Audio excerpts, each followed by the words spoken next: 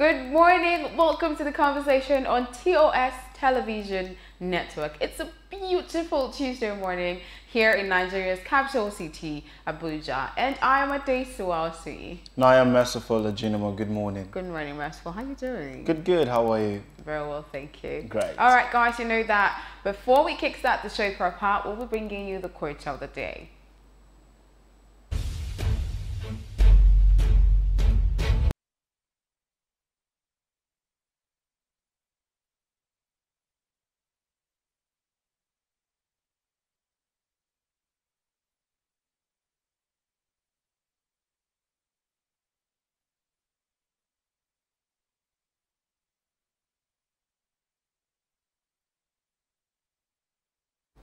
Some Tuesday morning motivation there from Brian Tracy says, look, don't be scared to move out of your comfort zone. I think I said it before, that nothing new happens in your comfort zone.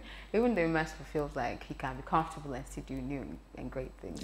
It's pretty much a mixture of everything, you know, being in your comfort zone, experiencing challenges. Just know that it's a process. Whatever happens, just make sure you're growing. Whatever is happening, make sure that you're moving. You know, it's like metamorphosis, moving from an area of lower concentration to an area of a higher concentration. So if you're having the kind of challenges happened before, no, you're supposed to be more than that. So just ensure you just keep growing, even if you're comfortable doing it. Yeah, just make sure you're growing. But Brian Tracy is saying, don't be scared to get uncomfortable. Don't be scared to move out of, you know, try out new things, try out new terrains. Don't be scared. Just put yourself out there. True. I think that's what she's trying to say. True. All right, guys. Okay, so we move straight into development across Africa, starting from South Africa, where a fire has razed Table Mountain National Park. That's one of the heritage sites in South Africa. And then no fewer than 9 buildings were destroyed in a bushfire on the slopes of the World Heritage Site, Table Mountain National Park in South Africa, as I said earlier. The fire that raged out of control in strong winds on Sunday also caused extensive damage to the University of Cape Town. TOS News gathered that the fire was still not, you know, doused as at yesterday, Monday. The inferno destroyed part of the restaurant next to a monument to British colonist Cecil Rhodes, houses and several buildings of the prestigious Cape Town University below, including the library. This has led to exodus of hundreds of students from their residences walking along the main road to escape the smoke to find shelter. A statement by the university's Jaga Library Executive Director Ujala Sapgur said, "We can confirm the reading room is completely gutted, and thankfully the fire detection system is placed triggered the fire shutters, thereby preventing the spread of the fire to other parts of the library. Some of our valuable collections have been lost. However, a full assessment can only be done once the building has been declared safe and we can enter the building." I'm just very glad that no lives were lost, and no life was lost, and in all of this. Quite sad that, you know, a heritage site was destroyed. I don't know how you know, much or the damage. We still don't know how the fire started, but no lives were lost, and that's just one. Definitely. So it's an eye-opener for other countries, you know, companies and any house, any building at all to have like a fire extinguisher nearby, so you can quell small fires before they become big. Yeah. All right. Still on a sad note, 11 people have died in Egypt's train derailment. And no fewer than 11 people died, while 98 others were wounded in the train derailment on Sunday in the Delta city of Talk, north of the Egyptian capital, Cairo. Egyptian Health Ministry said in a statement, a total of 60 ambulances have been sent to the scene and the wounded have been transferred to 3 public hospitals, the ministry said in a statement. The accident happened after 4 carriages of the train coming from Cairo to the Delta city of Mansoura derailed, the Egyptian Ministry of Transportation said. And President Abdel Fattah al-Sisi has since ordered formation of a committee to probe the reasons for the accident. Meanwhile, public prosecutor said an investigation into the accident is underway with the train driver and his assistant, as well as 8 other officials at the Tok train station. Very sad news, actually. I mean, that would have been a disaster. It's not like it would have been, it was actually a disaster. Yeah. And like, I don't like to, you know, hear situations, we come out and read situations and we're like, this lives are lost, this amount of lives are lost. Like, I don't know, it just throws me off balance a little bit because, you know, those are human beings, you know, they were heading somewhere and they didn't even get there, and nobody knows what happens. It's definitely a gory sight to like behold, for seeing a train, you know, derail from its track. You don't know, you can't control it. You can't, exactly. So we don't know, is it an infrastructural deficit? Is it something that the driver did? Is it technical issues? It's Wow, okay. All right, moving over to Malawi, where the Malawian president, Chakwera, has dismissed the Labour Minister and other senior officials. Now, Lazarus Chakwera dismissed the Minister of Labour, Ken Kandodo, and some senior officials over alleged misuse of COVID-19 funds. President Chakwera said the action followed an audit he had channeled into the spending of 6.2 billion Malawian kwacha for COVID response. The Labour Minister has been accused of using the COVID funds to pay for travel expenses to South Africa. The president stated that although the minister had paid back the funds, but the money was still not available for use when needed the most. He said there will be no sacred cows, noting that more than a dozen senior officials involved in the audit report, including in his office and the entire cabinet, had already been arrested. Now, this I don't know when African leaders would actually just do things right. Corruption, I think it cuts across every African country. Like, these monies were meant for certain purpose. We know COVID-19 is an emergency, a world emergency, and then there were funds dispersed for this purpose. Emergency COVID-19 funds, maybe to buy relief materials or to buy palliatives or to buy vaccines. But you decided to use them for your personal travel expenses. Okay, he returned the money, but according to what they said, it was not available when they needed it. So maybe when they needed to purchase items, the monies were not available. So you returning the money at that time really didn't do anything. Like I always say, corruption is the root cause of all of the issues we're facing. It is. As a country, as a continent. People should begin to, realize that they are in power to serve. And if someone can realize that he's in power to serve, to a long extent, all of this will be cut short. To a large extent, because we're talking about development. It starts from the person. It starts from your mind, how you see things. So I look forward to a time where we'll come to the show and say, look, we have been cleared our corruption index now. Very low. And African countries, they have understood the need to serve, the need for to focus more on humanity than themselves. So it's very sad. In my head, like, while reading that story, I was like, how do you even think, like, how did you come up with the whole idea that you can actually spend the money meant for such emergency? How do you even come up with it? And it wasn't even for maybe health reasons, maybe you had to spend it on your health. It was for travel expenses, just pleasure. It's actually very, very disheartening. All right, talking about COVID-19, we're going to go on a break now to bring you a COVID-19 update from across Africa.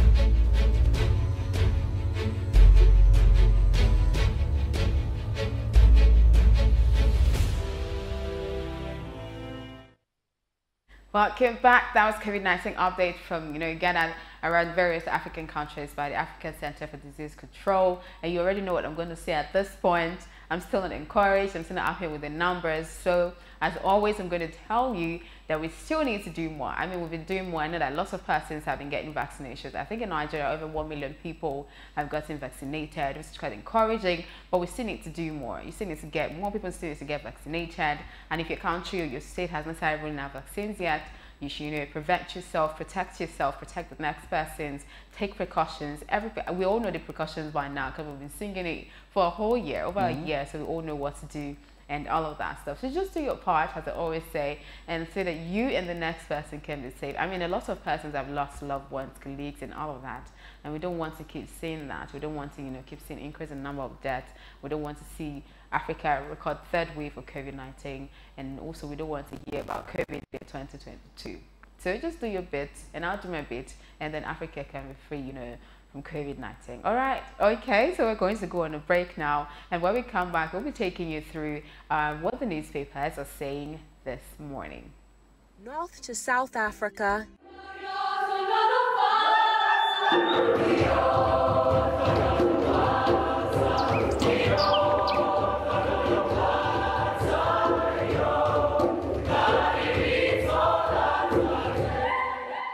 East to West Africa.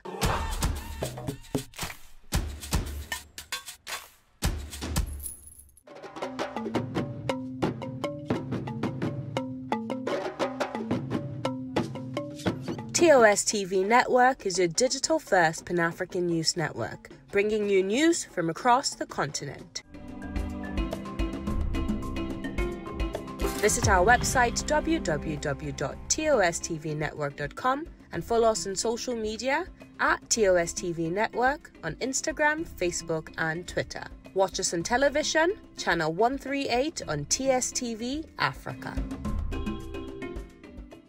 North to South Africa. TOS TV Network mobile app is now available. You can now catch up on our breaking news, stream our programs live,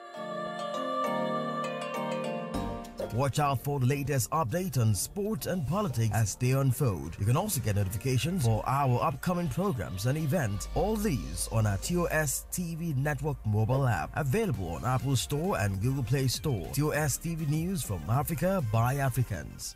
Being a journalist means in-depth analysis that unravels hidden truths, that question the status quo and fact-checks government. These criminal elements hiding under the cloak of surveillance contractors are the APC elements. Do you have facts to prove that? Being a journalist means waking up every day with a burning desire for peace, equity, and justice.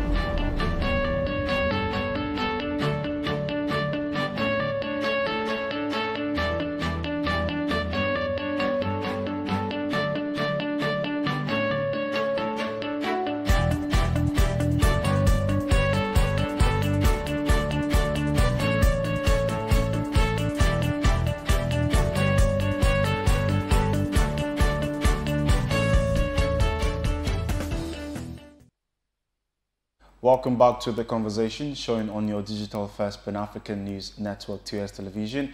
And don't forget, you can always be a part of the show by following us across all our social media handles at TOS TV Network on Facebook, Twitter, Instagram, and of course live stream our programs on our website www.tostvnetwork.com. And don't forget to subscribe on our YouTube page, TOS TV Network. It's that time where we'll bring you some of the national dailies, for this morning, the headlines that's making the rounds for this morning. And we'll begin with Blueprint from the very top. IMF Nigeria to implement energy subsidy removal. That particular story can be found on page 23 of the Blueprint. And underneath that story, Access Bank sets up plans for further acquisitions. And that can be found on page 22. And just underneath the Blueprint tag there, autonomy governors bow to JUSUN, comments implementation May.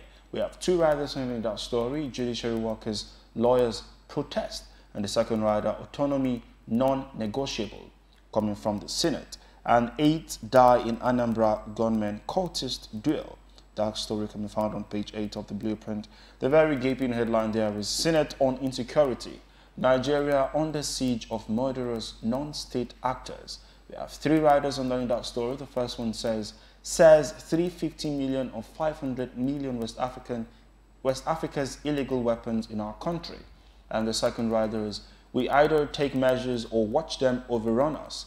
And the third is gunmen kill 3, bandits, doctors nabbed in Kaduna State. And that can be found on page 6. And then in the pictures of the day, if you see the first picture, the Vice President briefing President Muhammadu Buhari after his return from London, United Kingdom, and the JUSUN workers, on strike there. The stories is on Conscientious killings. Monarch's deputy local government chair, councillor arrested at security meeting. And the rider underneath is 9 of 12 weapons recovered. That story can be found on page 14 of the Blueprint. Nigeria's foreign policy must address emerging challenges. That's coming from Femi Gbajabiamila, and that can be found on page 9. ASU reject Makinde's step-aside order on Lautech Vice Chancellor, and it's still can be found on page 14 of the Blueprint. CSO's clear pentami of religious extremism allegations, and that can be found on page 9. And the very last headline for the Blueprint newspaper for this morning is Abia Northern Community not harboring criminals in cattle market. That can be found on page 14 of the Blueprint newspaper. Moving away from the Blueprint newspaper to the Daily Trust newspaper, static from the very top as well. Expect judicial autonomy next month, says governors. And then beside that one, 5 killed as gunmen attack police headquarters in Anambra State. And then on the very gaping headline, Daily Trust newspaper, inflation, Nigerians groan as food prices skyrocket. Food inflation now 22.95%. That's coming from the National Bureau of Statistics. And then underneath that one, workers lament static pay amidst price hike. And then just underneath the picture of the day where we're seeing schools resuming, I think yesterday for the second term, Pantami, when the past eats the future. And then just underneath that one, no increase in petrol price in May. That's coming from the NNPC. Will stabilize our region, Buhari tells Niger president. And then the last headline under there, it says, UniJust staff, students protest suspension of VC selection process. These are the headlines on the Daily Trust newspaper this morning. We move over to the Business Day newspaper, beginning from the very gaping headline there. In search of more money, Nigeria changes oil reform. That particular story can be found on page 31 of the Business Day. Don't forget, you can always monitor the market from the very top of the Business Day newspaper right there. And we see another story just beside the main story. Naira adjustment end to subsidy to add 200 billion naira to FAAC monthly, and that can be found on page 31 of the Business Day. Okay, moving over to the very last newspaper we're going to be looking at this morning. The first rider, that's on the Nigerian News Direct. The first story there says 2 policemen die as hoodlums raise Anambra Police Zonal Headquarters. And then beside that one, Sowolu commends police officer assaulted in viral video. Beside that, starting 2021 strong, UBA records 27% PAT growth, 20.5% return on investment. And then on petrol, that's on the very gaping headline there, petrol, no increase in ex-depot price in May. That's coming from the NNPC. That story is on page 16 of the Nigerian News Direct. And just underneath the first picture of the day, Nasarawa to introduce land reforms to remove bottlenecks in ease of doing business. That story is on page 3. Judiciary, financial autonomy, governors bow to pressure, fix May for implementation. That's also on page 3 of the Nigerian News Direct newspaper. OAGF to assist NEITI in tracking oil and gas revenue. That's also on page 3 of the Nigerian News Direct. And then just moving over to the second picture of the day with underneath it, I will change the narratives of Nigeria's internal security. Acting IGP vows as they meet Buhari. That's on page 2. Failed zonal congress. PDP constitutes Northwest Caretaker Committee. Also on page 3. And then the last headline on the Nigerian News Direct newspaper this morning says, Bayelsa to prioritize health sector investment. That's coming from Dr. Diri, and that's on page 23 of the Nigerian News Direct. All of these stories you can find inside the Nigerian News Direct. Those are some headlines there. So yes, among all of this story, I think the one that caught my attention the most was the one talking about food inflation. Yes. You know, we're in a stage where we're always, talking about, look, the money we're paying civil servants and workers in Nigeria, it's not enough. It's not enough. We're even trying to make sure the minimum wage cuts across all of the states in Nigeria. Now we're having the issue of food inflation. How do Nigerians, how would they survive? Yes. Is the question I keep asking. Like, with all of this rising, because we had a guest talk about this issue yesterday on the show. So I'm really worried. Really, I think it's either we find a way to balance the economy where we have to have reduction in the prices of food items and all of that, or we increase the revenues of workers and all of that stuff, because we have to balance it out. Definitely. You can't have people earning the same thing they've been earning for years, and then we have things keep rising. So basically, what they actually earn cannot even measure up to. You cannot even buy. It's like probably 2 years ago, you can buy maybe a food item or something that can sustain you for maybe 2,000, 3,000 naira. And now you cannot even just buy one item for that amount. It doesn't balance it out. It's really, really sad. And even this morning, while on my way here in the city of Abuja, we see there was so much queues. We had people queuing to buy fuel, and I was like, what really is the issue? Before now, we spoke about the price hike, and management came out. The government said, "Look, they're not increasing the fuel." And NNPC is saying today that they're not increasing. They're not increasing the fuel. But what is happening? Why are they hoarding the fuel? Yes. Why are they not selling it out? Is the question we keep asking. That's the issue we're talking about. All of this, that is it. And it all stems from corruption. Corruption is the root cause. Yes, exactly. If you're really asking them, like, really, what is the issue? What is the issue? Yeah, we can't really say what the issue is, because this person is saying, well, look, there's no price hike, but these guys are selling for like hardening, because and the only reason they're hardful is because probably they have an intuition that it's going to be so they can now hide, so they can put it and exactly. start selling so expensive. there's an imbalance in the economy this time, like an imbalance, and then we just hope that's sorted out, something is done, because poverty index, the Nigerian poverty index is rising, and I think this is one of the reasons why it's rising, because what you earn is not even enough to actually sustain you. Something and then there's inflation and all of that stuff. I mean, inflation rose to 22%. Do you know what that is? That is killing. Wow.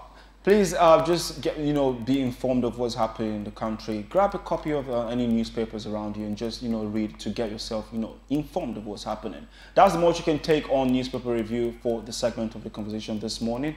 We'll go on a break now. When we return, Adeswa will be taking you through what's trending on social media.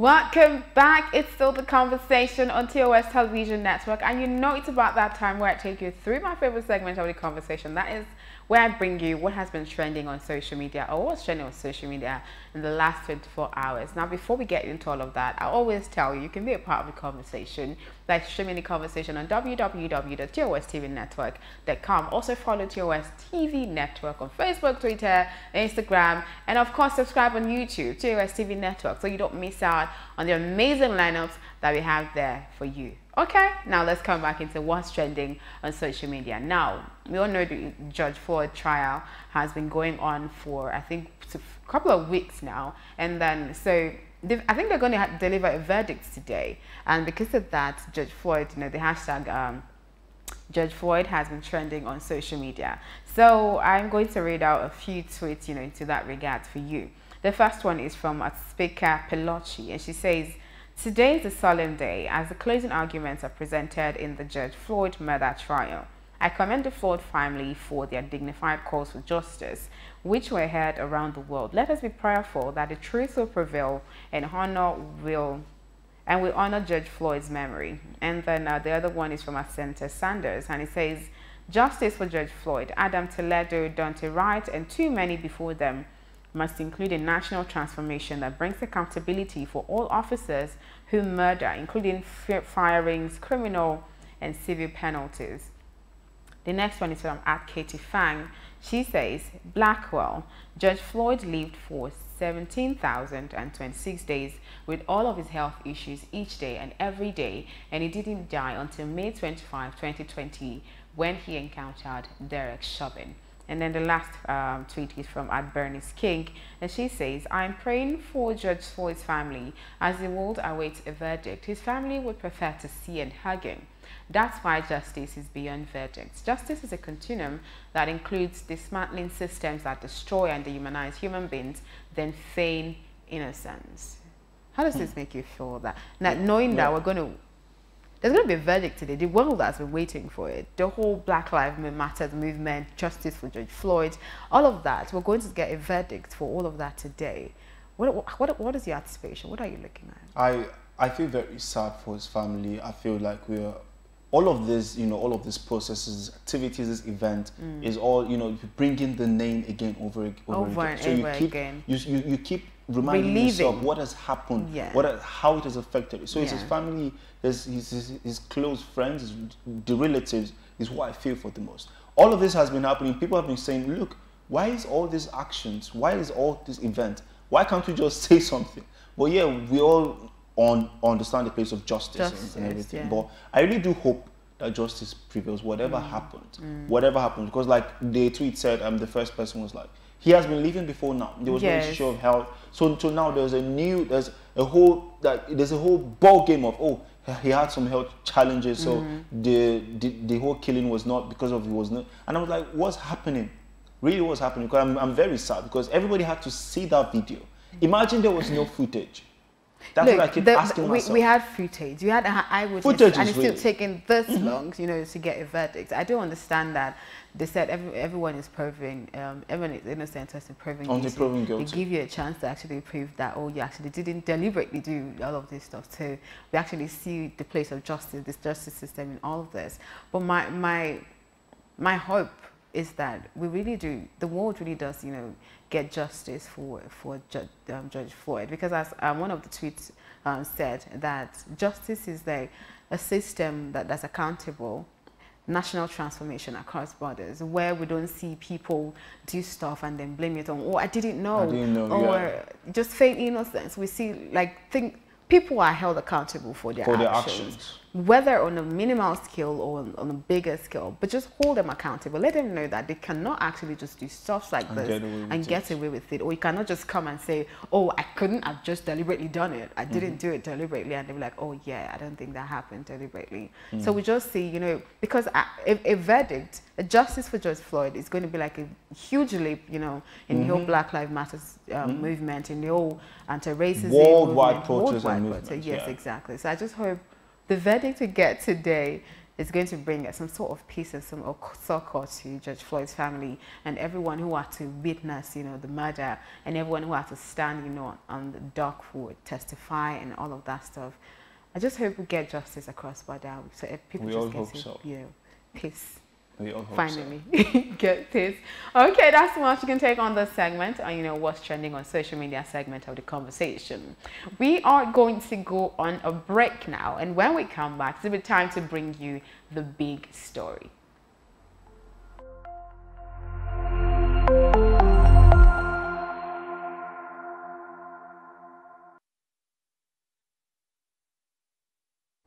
You're welcome back to the conversation showing on your digital first Pan-African news network. It's that time of the show where we'll bring you the crux of the conversation, and that is the big story. Today we'll be discussing the JUSUN strike, the NBA strike, and its implications. It has been 2 weeks since the commencement of the indefinite strike by staff of the Judicial Staff Union of Nigeria, that's the JUSUN. The union is currently protesting the failure of the government to grant the judiciary financial autonomy, despite all of its effort. Since then, courts have been shut, making it difficult to get documents, warrant, affidavit, and even prosecute offenders. Now, in an earlier statement by the public relations of the Nigerian police force, Frank Mba, he decried the growing number of inmates currently in police custody, adding that their detention facilities might become very stretched if the striking workers do not return to work soonest. With access to the judiciary becoming almost impossible, the Nigerian Bar Association, in a joint rally with JUSUN on Monday, that's yesterday, the 19th of April, also threatened to embark on a solidarity strike if the government fails to match its word with actions. Now, in light of the foregoing, where does the average Nigerian seek justice following the possibility of a total shutdown of the Nigerian judiciary arm? Joining us to discuss more on this is Barrister Ezekiel Ugochukwu, and he's a legal practitioner. You're welcome to the show. Good morning. Yeah. Thank you very much. Thank you very much. Thank you for having me. So, first of all, can we make sense of all of this, the strike and everything? What's really happening?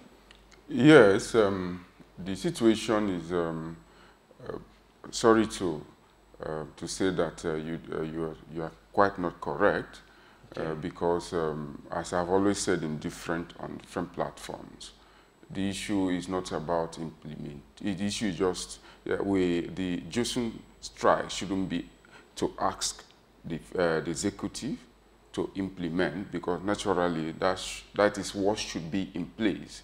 Because it's just like asking the president to be the president of Nigeria, because every action, every institution of government is actually a creation of law. The judiciary, the executive, the legislative arm is a creation of our constitution. Now, what is happening, or what happened, is a usurpation of the powers, or what should ordinarily go to the judiciary by the executive. Under Section 121 of the Constitution, the judiciary is supposed to, on paper, be an independent arm of government. What it means is that the judiciary ought to have every revenue accruable to the judiciary directly into an account of the judiciary. But unfortunately, because of our long experience with with soldiers, with the military, the revenue accruable to the judiciary has been diverted, and oftentimes it's as if members of the judiciary go hand in check, begging the executive to give them something out of money that is supposed to be theirs as of right. That is the issue. And now, over the years, there were protests, there were some kind of, in fact, members of the judiciary, the judges, I will not say, as I said yesterday somewhere on another platform, I said they will beg for everything in Nigeria. They've been begging. At the time they went to court, they got judgment, and the court said, sorry, this is what ought to be. They interpreted Section 121 of the Constitution and said, every single revenue from the consolidated revenue account of the Federation at the end of the month ought to go straight to the account of the judiciary, the head of the judiciary, that is the Supreme Court, if there is anyone going to the states, to the various state high courts.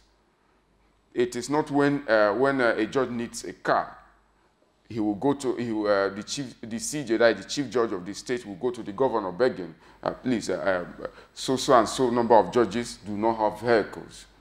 Now, the normal thing ought to be, just like you have budget for the executive, you should have budget for the judiciary and then the legislature. So that basically is the problem. But the governors keep money meant for the judiciary for themselves, and if you need anything, I'll give you a practical example. In Ebonyi State, some magistrates, many magistrates do not even have a car. They come from their homes on bikes to preside over matters. What it means is that for instance, if I'm a magistrate, if I jail a criminal today and then the next morning, of course, he knows where I enter bike or where I enter keke to go to court. He will just wait for me and kill me.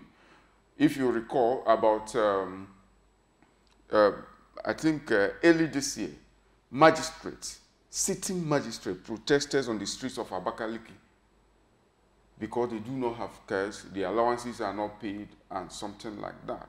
That is the issue. Okay, but we do know that Nigerians, ordinary Nigerians, are at the receiving end of all of this. And when Merciful was reading out the statistics earlier, he did talk about overcrowded cell. We do know that we have people who are waiting in line to get justice, you know, all of that stuff. What happens to the teeming Nigerians who are caught in between all of this? Yes, as I speak to you here, I am equally disturbed because for the past 2 weeks, I haven't gone to court. I am supposed to be in court this morning. I was supposed to be in court. In fact, I have a judgment that is that was supposed to be delivered on Friday. That is the issue of the tenure elongation of the former IGP, that is Adamu. Yeah. We took that matter. I think we took arguments on that matter on the 2nd of last month. The matter was adjourned to 16th for judgment. That is another interpretation of the Constitution. So the country was awaiting that judgment, which will be a very big monumental judgment and decision on our Constitution. But as a result of this strike, nothing happened. Nigerians are waiting. So that's to buttress the fact that there are issues. People are suffering. So I have a bail application that I moved before the strike. It was adjourned for ruling on the bail application. There's nothing you can do. The judge cannot sit without the registrars. And then the man is in prison. He's been in Kuje prison for, before we made the bail application, he was there for about 3 months. Mm-hmm. Now, and this is for an offense that is ordinarily bailable. Mm. So now I have, when you talk of civil matters, there are claimants who are on our necks. There's nothing you can do. Personally, as a lawyer, not just as a litigant, because I can be a lawyer and a litigant at the same time, I have my personal issues. I can't even go to court.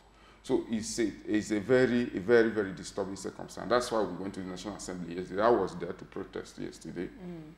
Because the issue, though some of my colleagues will argue that we shouldn't disturb the state government, that is the federal government under Section 81 of the Constitution that has the right to pay, that has the duty to pay members of the judiciary and all that. But the issue is the country is collapsing. The thing now is we have different unions going on strike almost at the same time. So is there no alternative? Because we're talking about judiciary, exactly. Meaning people who have access to law. Some even they are placed at the top of the food chain. So if they can't go on strike, every other person can go on strike. Are there no alternative ways that we can make the demands known to the government other than going on strike? As I said, my last statement was that the true position of things is that this country is collapsing. Mm. The country is collapsing. That is the honest. When you say the country is collapsing, if you have 3 arms of government, and a particular arm of government is shut down for 2 weeks, it means that out of 3 legs of a stool, one leg is removed for 2 weeks. It's no more balanced. Something tragically is wrong with that country. We are not talking of judiciary alone. Yeah. We're talking of the legislature. Mm-hmm. They embarked on a strike some time ago. As we speak today, the meetings they are not equal. They are not equally comfortable with the situation. So in all, you find out that we just have one leg of the stool trying to hold the stool. So the country is collapsing. And if something is not done urgently, we'll have a failed state in our hands. Okay. How does this whole issue affect the NBA, the Nigerian Bar Association? Because I know that they also are saying they're going to embark on a strike, solidarity with JUSUN and all of that. So how does it affect them? Of course, as a member of NBA, what do I do? What else do I do if the courts are closed? I don't go to court. I don't earn a living. I go back home to my family. I need to pay school fees. So if I do not have access to the only institution that puts food on my table, it affects me. So strike, are they going on a strike to protect coming back to work, opening the courts, or they're joining? Outside, don't forget that outside going to court, there are other matters, arbitration and all that members of the NBA, like some of us, do. So if you close down the major part of the major institution where we earn a living, why not? Let's just go home. Oh. Okay. It means that I shouldn't even be here with you at this hour. I should just go home and sleep because there's nothing to hope on anymore. Don't equally forget that 70% or about 60% of members of JUSUN are all lawyers. Yes. The registrars we are talking about, the judges we are talking about, the people that we are fighting for are all lawyers. So the solidarity strike is just to help drive home the point that our brothers, our colleagues who are not in private practice are suffering. So it's just like those in public service are the ones on strike now. And some of us in private practice are saying, sorry, we understand with them. And if you don't give them what they want, we are equally going to join them. So at the end of it all, we are all one. Okay. Okay, but I read across the dailies this morning that the governors are saying they're going to start implementation in May. That's next month. So does this mean that they're going to be like the strike? You know, it's so annoying. It's so annoying that someone will say we'll start implementation. Yeah, somebody that swore to implement, to uphold the Constitution of the Federal Republic of Nigeria, and we need to go on strike. JUSUN needs to go on strike. We need to shut down the country for you to implement, for you to do what you swore. The very first day you were sworn, you became a governor, you swore that you are going to implement, you are going to uphold the provisions of the Constitution. And then someone went to court, got judgment, served you over 2 years ago, and you refused, you simply ignored it. Now, because the country was shut down, with all that we are experiencing today, that is, you just woke up from your slumber and say you are going to implement next month. It's so unfortunate. So what happens if it doesn't happen? The strike isn't going to be called off or something? The information I heard from one ear that the strike was called off early this morning. Oh, okay. So that's a cheering news. The strike was called off early this morning. So that's to tell you that members of JUSUN, I do not hold brief for them anyway. They are not saying we want to kill this country. They are only saying do the right thing, and that's why we are working with them. That's why we are supporting them. I personally, that's why I'm supporting them. Okay. So can you say for a fact that it has been called off this morning? Yes, I think I got the news while coming to the studio this morning. It was reported on AIT and Ray Power that the strike has been. And that's good news then. That's good news. I think that's good news for lots of Nigerians having the country shut down, all of that stuff. But my question before we wrap up the show is, what happens if next month we do not see an implementation? Does it mean we're going to have another strike action, or something else is going to be done? Because I don't know, like it's in the case of ASU, we keep having ASU going back and forth on strike and all of that stuff. All the association keep doing that. Is that what we're going to see, with the judiciary? First of all, I want to be optimistic. Okay. I want to just give them the benefit of doubt that by next month there will be implementation, and senior lawyers were involved. The Chief Judge of the Federation and every other person. So modalities, I want to believe that they worked out some modalities. But if at the end of the day, nothing happens, well, this is Nigeria, anything goes. But if at the end of the day nothing happens, I can't go brief for JUSUN. I know they will do the needful. Okay. Thank you so much for coming on the show this morning. And thank you guys for joining us on the conversation this morning. Don't forget, you can be a part of the conversation. You can watch it on our website, www.tostvnetwork.com. And also you can be a part of the community. Just follow TOS TV Network on Facebook, Twitter, and Instagram. And also subscribe to TOS TV Network on YouTube so you don't miss out on the amazing lineups that we have there for you. Thank you again. My name is Adesu. I'll see you. And I am Merciful Ajinomo. Thank you so much for watching. Have a wonderful day ahead.